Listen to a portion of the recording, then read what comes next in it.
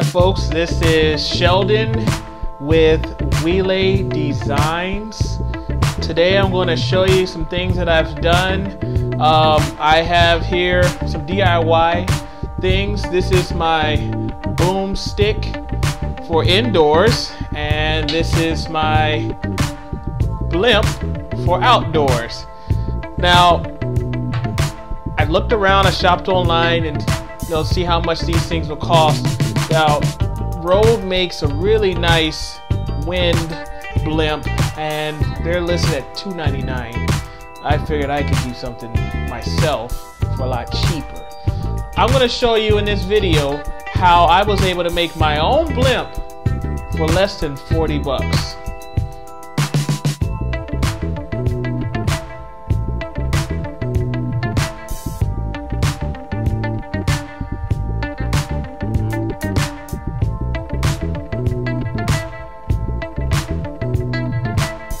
We're gonna go in double time here. What I did was I took the Coffee Mate as my template and rolled it around the mesh wire so I can kind of get an idea of what size I wanted to make that diameter.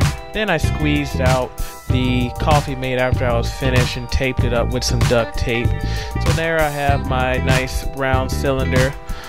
Take about, I don't know, maybe 4 feet of wire, and I just start to thread it through the mesh. Took a lot of work there, but it happened. So we're speeding it up just so you can see. Basically, I just went in and out. I didn't go through each loop. I kind of spread it out, and it still held it pretty nice. And then I went back the other way once I finished going one way, and then I just pulled it as tight as I possibly could. And we just make sure it's tight. Then I took my wire cutters, trimmed off the end, and then I twisted those ends together and folded it inside. There we have a nice tightly fitting thing there.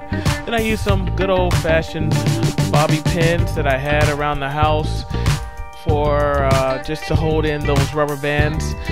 So I take those bobby pins and I use a flathead screwdriver to kind of help with getting those rubber bands inside.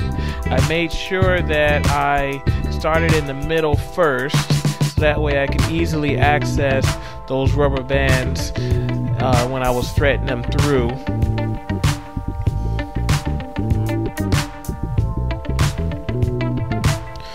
So once I finished the middle, then I went ahead and started on both ends. So I actually had 3 rows of rubber bands, and those rubber bands, there were 2 in each section. And so as you can see, I have those 3 sections there with 2 rubber bands on each section. Then I took some spare mesh that I had, and I just kind of folded it over one end of the blimp, and then I took a 3-inch clamp and pulled it over just to hold everything down, and then I tightened it up with the flathead screwdriver.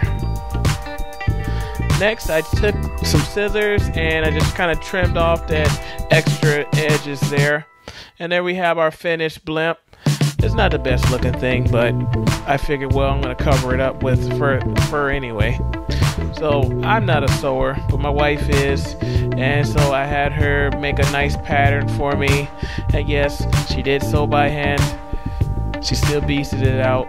Good job on that. Shout out to my wife for that.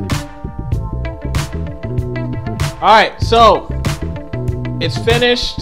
Let's take a look at what we've done. This is my blimp. This is my homemade deadcat. As you can see, it has Velcro. Well, I don't know if you can see that from there, but there's Velcro on the inside, and it has a nice little cover.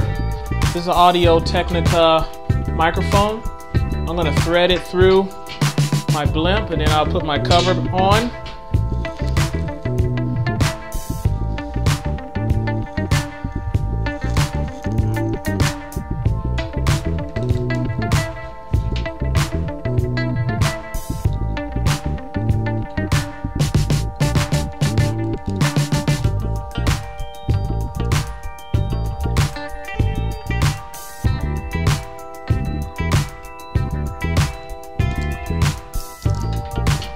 There we go.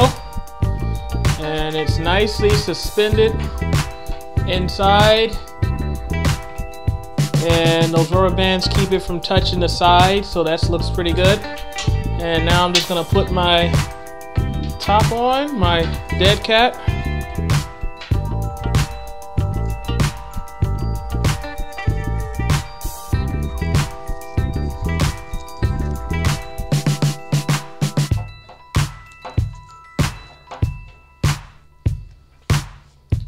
There you have it.